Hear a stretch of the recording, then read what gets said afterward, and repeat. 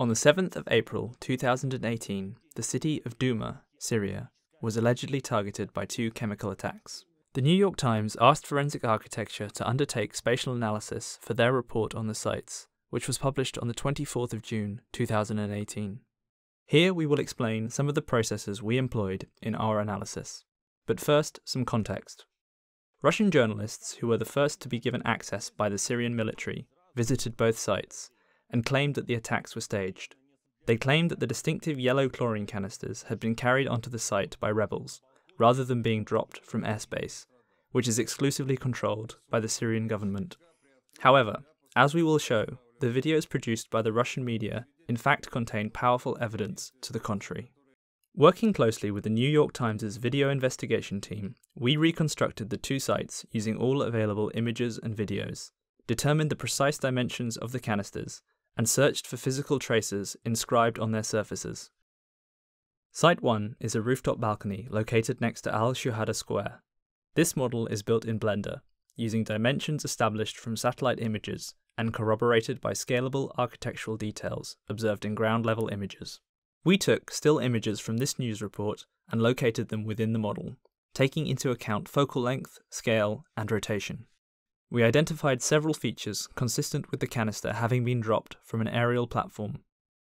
These features make it extremely unlikely that the attack was staged.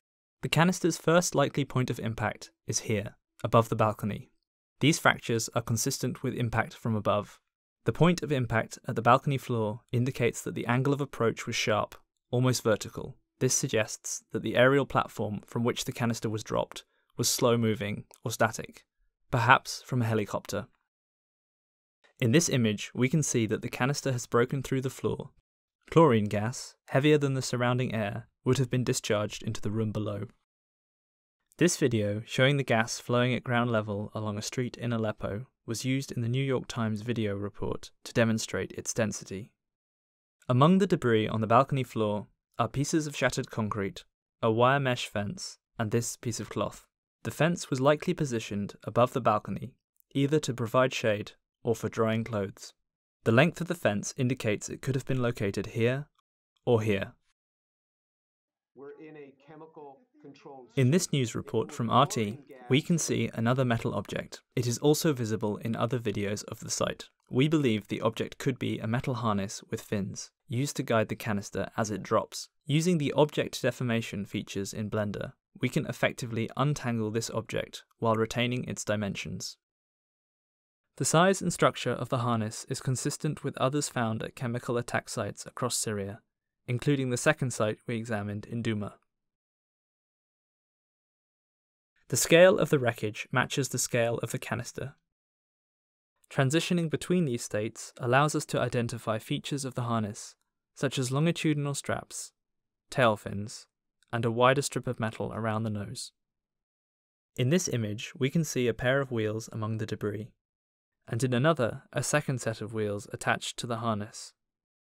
Comparing these images with others collected by Bellingcat, we can confirm that these wheels are likely used to roll munitions out of a helicopter.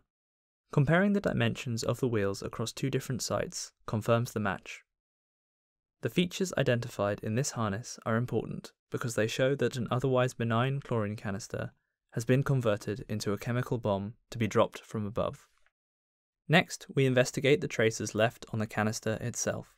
By projecting multiple images from different camera angles onto the surface of the canister, we create a navigable 3D object that can be read as a medium of inscription.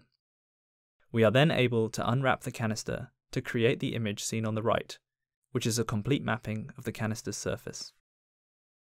This 3D model is published alongside the video on our website project page, so that open source investigators can use it to identify the hallmarks of chlorine gas attacks, should they occur again.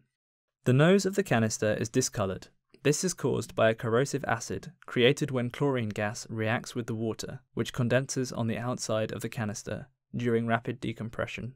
We can see similar discoloration on other canisters known to have been used in chlorine attacks. The nose of the canister is visibly deformed, consistent with impact damage. From a second angle, we can see further separate deformation of the canister, suggesting multiple points of impact. Here we see grid-shaped marks on the canister's surface, consistent with the remains of the wire mesh fence. Using an extract of the grid, we can confirm this by comparing dimensions. Even the layering of the wire mesh lattice is inscribed on the canister, with bolder impact marks on one axis and fainter markings on the other. The presence of these marks, likely the result of forceful impact, further supports the conclusion that the canister was dropped from the air. The cooling effect of rapid decompression causes condensation and even frost to form on the canister's surface. Similar examples of frosting on canisters can be seen in these images from the Bellingcat website. As it melts, this frost forms distinctive runoff patterns. The fact that the runoff patterns trace along the upper side of the canister suggests that the canister has been rotated after releasing its contents. Looking at available images, we can confirm that the position of the canister has indeed been moved and rotated between the image taken on the 9th of April and the image taken on the 8th of April. While the motive behind this interference in the crime scene is unknown, the rotation of the canister and its documentation exposes the runoff pattern, an important piece of physical evidence that the canister decompressed at this location. The earliest recording of the canister likely captures its original position. In this video, from the night of the attack, we can see a white object shining through the ceiling. The white colour is caused by a layer of frost on the nose of the canister. This process is shown in images of previous chlorine strikes from Al Jazeera. Surrounding detail within our model allows us to confirm that this is the point of impact on the balcony floor. We align the image to the model by adjusting camera positions and focal lengths. Accurately matching this image to our model establishes the original position of the canister before it has been interfered with. At the second attack site, the canister appears to have entered a bedroom through a large hole in the ceiling. Again, we model this space from available images.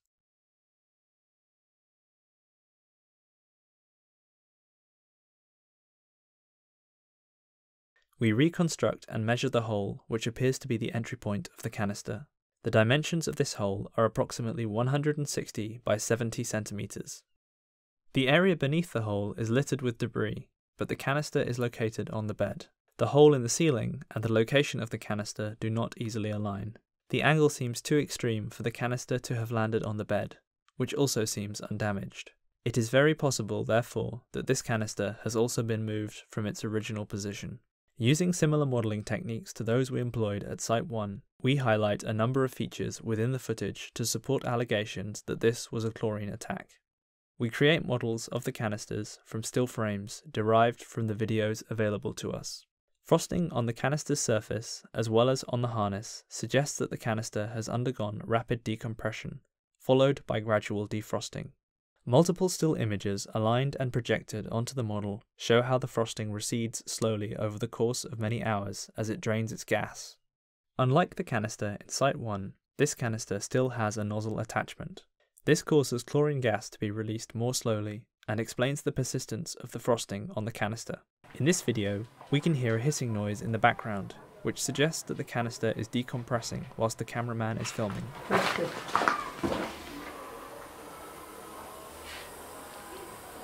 By looking at a spectrogram of the audio, we can also see a distinct frequency band standing out from the background noise. This supports the conclusion that the canister is still discharging at the time of filming. The surfaces of the rooms and those of the canister have been reconstructed as mediums of inscription.